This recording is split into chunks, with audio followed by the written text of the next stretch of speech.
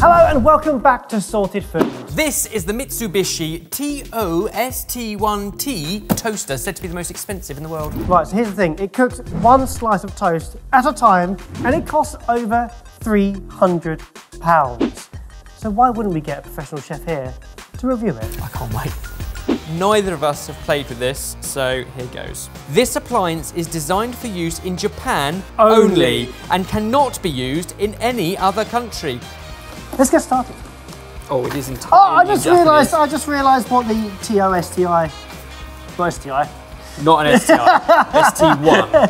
ST1. ST1. So a little spatula. As an unboxing experience, it doesn't exactly feel premium, does it? It doesn't kind of reflect the price you pay for it, but then... I don't know, I've never unwrapped a car before, and that's what I thought they made. I know.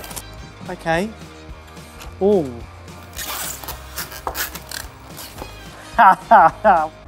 It doesn't look like a toaster. It doesn't feel like a toaster. And it doesn't... Sounds like a toaster. Opened like a toaster. Literally enough space for a single slice of bread at a time. Engineered to within an inch of its life. We've got a converter, so we're only giving it 110 volts. And unlike our hot dogger, we're not doubling it up. For full transparency, this is actually the second toaster. First one we opened and we didn't use transformer and we blew it up. It's got a lot of buttons on it.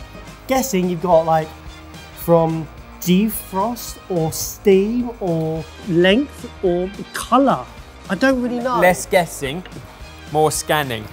Got the doing? Google Translate app. Let's do it. It's a lot to translate. So we've got between toast, frozen toast, toast with a topping, and French toast. That's what the FR's for. Thickness is 4, 5, 6, or 8. Doesn't appear to be a 7. Depends on how many slices you get in the loaf of your Japanese bread.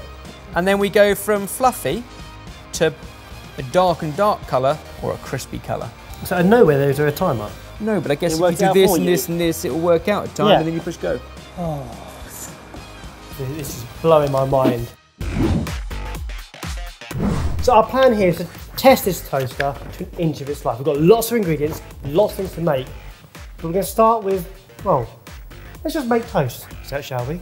We have managed to get some Japanese bread, so a milk loaf. This comes as a 4-slice loaf, which is the thickest one, number 4. I want like a light brown finish, fluffy in the middle. Let's pop it in there. I don't see a heating plate on the top side, but I do see 4 little holes, so I'm guessing is, do you just steam toast? It literally seals it in. That was Ben, not the machine. Soft bread, a 4-slice. Medium. Medium. Yeah.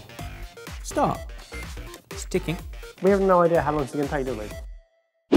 So I think in the UK, I always associate Mitsubishi with cars. So when they brought out a toaster that is this expensive, it didn't quite add up to me. I think it's literally about perfecting one thing. Yeah. It's doing something. A little bit of a steam vent. Are we happy that's done? I mean, that was very quick. Trust the machine. I mean, I can't be amazed yet because it's just toasted a piece of bread. So that was probably what, 90 seconds, 2 minutes? It felt quick. A toaster doesn't exactly take a long time. I think this is all about keeping the moisture in the bread whilst toasting the outside. We're working with bread that I'm less familiar with, but it feels outrageously spongy and cakey.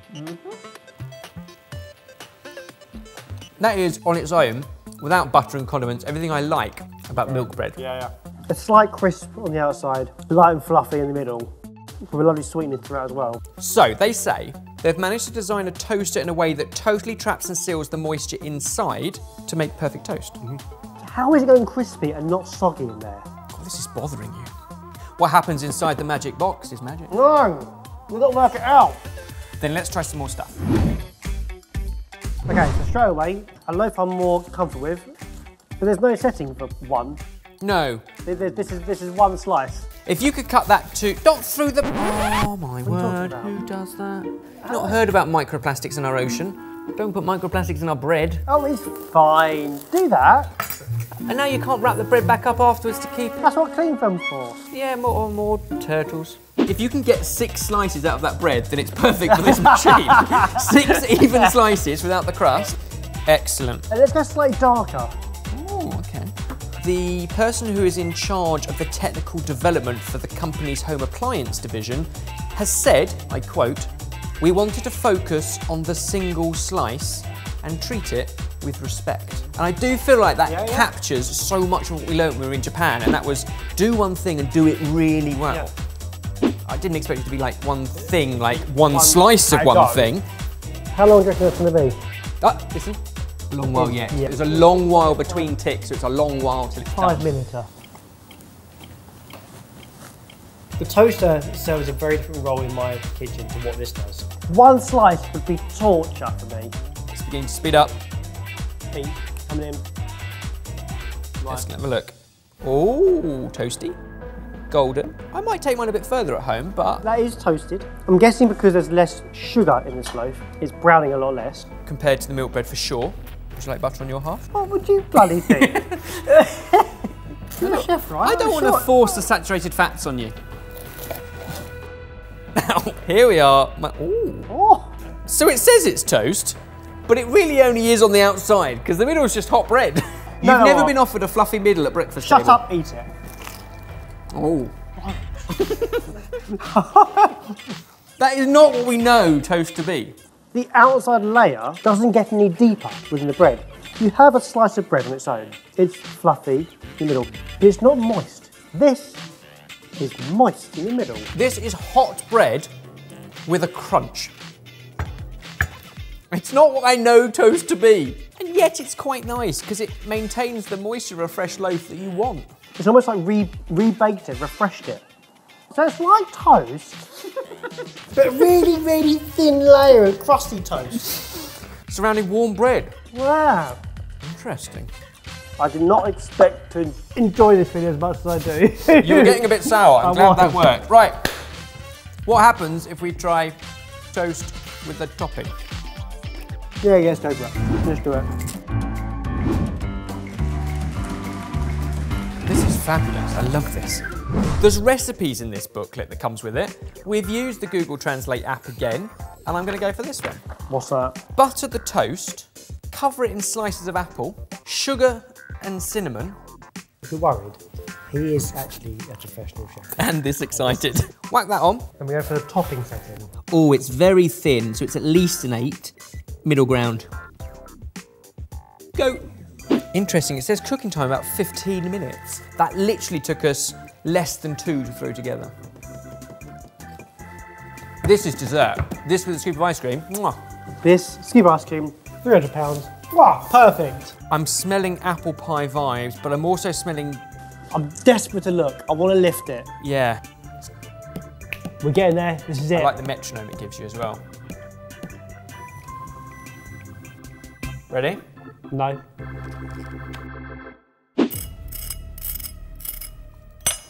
It's going to be hot on the top, because that's... Perfect.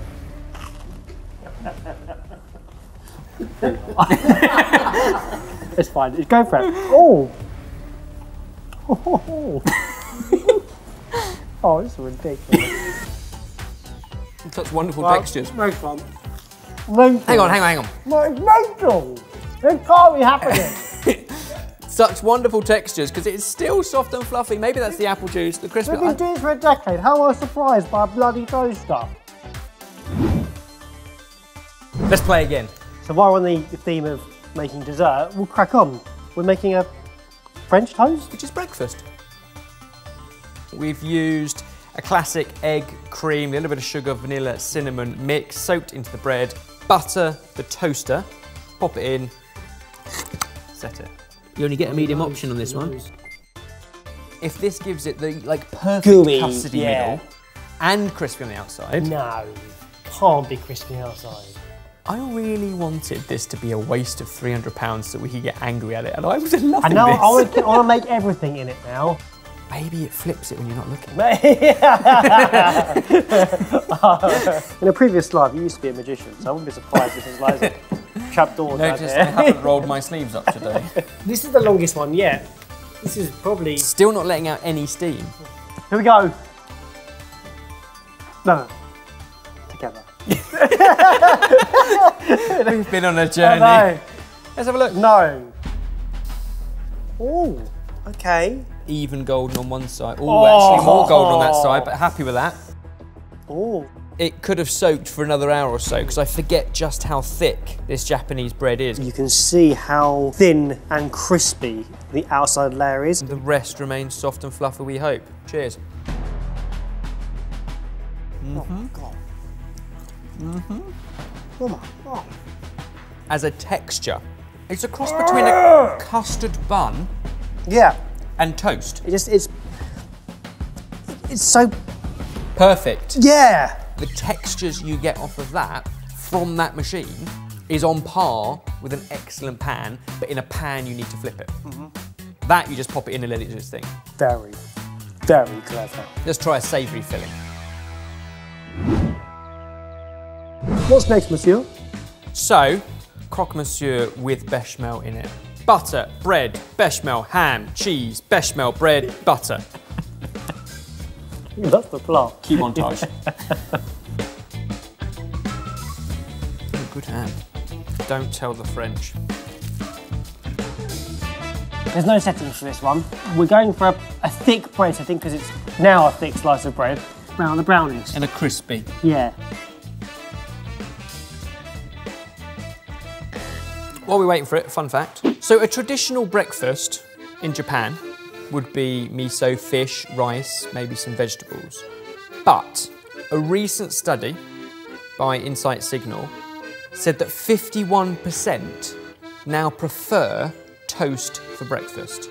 A change in tradition. Yeah, okay. And if you're going to apply the same amount of care and precision and respect to toast that you do a more traditional breakfast, maybe that's why a machine like this exists. Whereas on our side of the world, we've been taking toast advantage of for too long now. We don't really think about it. It's taking advantage of toast? Take advantage, you know what I mean. Let's have a look. Oh! Gooey. Let's take it out now. Crispy bottom? Yes. Oh. Look at that! The bottom is perfect. Oh my goodness. Right. Dripping butter. It's molten cheese. It's ready. Hurry up! Wait. Cheers. Ah. You're an idiot. I told you let it cool down and then you hurried me. That was so hot. You're so impatient. Worth it though. But straight away. Don't give me this, you just burnt me. Ah! That was a full-blown whimper. Yes! And third-degree bloody burns. I'm gonna try again. It gets crispier, not drier. But up until this point, all that's been inside really is bread and water and moisture and some apple. This time we're putting fat inside, and that just oozes and melts, but you still have that wonderful crispness on the outside. We've used dirt cheap bread here and really naff cheese. But it doesn't matter because it's injected moisture into that. It doesn't inject anything. Well, it does something magical, Ben, and I don't understand. Couldn't get any better, if I'm honest. I've got something I want to try. Korean toast. Okay, bold, Ebbers. Last time we had Korean toast, the bar was set extraordinarily high. A pop-up in London by Josh and Ollie, Korean Englishmen. They invited us down and they did it properly. They literally shipped in special South Korean bread, their own kimchi, which we have got a tin of. But they didn't have a £300 toaster. We're going to use thin sliced white bread so we can keep it shallow enough to not stick to the roof. Buttered on both sides. Cabbage, kimchi, cheese, and the egg I've already cracked into the machine to make an omelette. Only a chef would look at a toaster and think, I can make an omelette in that. Omelette. Brown rice syrup. Monsieur. Clamper down. Topping section. That one. For crispy. Yep, go. While we wait for this, you want to see it done properly, go and check it out on Josh and Ollie's channel. Links down below. Steam starts to escape. Smoke signals. Bernie. Does smell a bit burny to no. me. We shouldn't keep experimenting, we should just stick to what we know. Shall I look? Yeah, we're going to have a peek. If we peek in less than a few seconds and it carries on cooking. Whoa, It's done, bit burny. Up. Perfect on that side. Very even and golden. Go! Emma's in. This one's not quite as hot. I'm going to trust you on this one. I mean, That's what I remember. Not quite as good, but that's nearly what I remember. but it's really nice. It does give you something a little bit different because the inside is ever so slightly steamed. Yeah, it keeps some moisture in for sure. But then, I don't think we ever set out to compare this toaster to one you can buy off the market. The point is, how has a toaster ended up on the market that expensive? And as a result, I wanted to hate it. I don't think I do. How is that possible? It's a phenomenal bit of kit. Engineering expertise consolidated into a single appliance that did something to toast that I never thought needed doing to toast until I've tried that. It made the best slice of toast I think I've... You nearly said the best slice of toast you've ever had. But it was... You very nearly said I that. did. I'm not going to say that in case that's used somewhere. Because this is not a hashtag ad. We've spent a lot of our money on this. Twice, we broke one of them. I've had a lot of fun today and been on one hell of a journey, but what do you guys think? What do you think of the toaster? And also, what would you like to see Ben review next? Can we find anything as extraordinary as that? Comment down below. Extraordinary. It's just a toaster. It's not just a toaster. It's a toaster. Babe, do you want a snack? Apple on toast? Yeah, sure, no worries. 5 minutes. Thanks, buddy. I said babe, not Ben. Oh, I just presume that's how we refer to each other after a decade.